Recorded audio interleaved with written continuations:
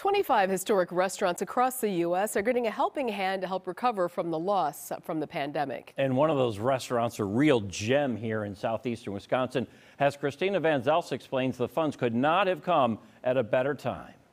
Some see it as a hidden gem. And it definitely was a speakeasy. Set in West Allis, this almost 100-year-old restaurant is rich in character. And it's that history that stood out in a grant application. We were one of few that still run for nearly 100 years within the same family. Kegel's in, one of 25 restaurants across the U.S. to receive $40,000 of funding through the Backing Historic Small Restaurants Grant Program.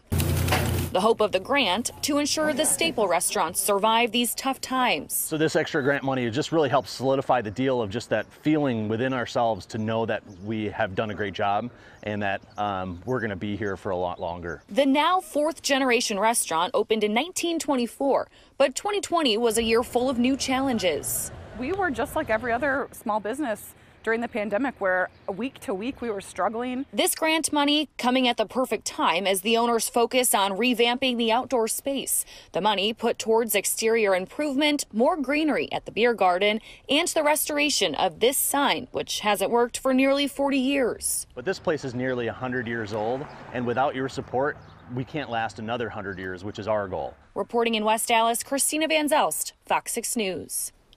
If you haven't been, you have to go. It's amazing. The owners want to say thank you to the community for supporting the business.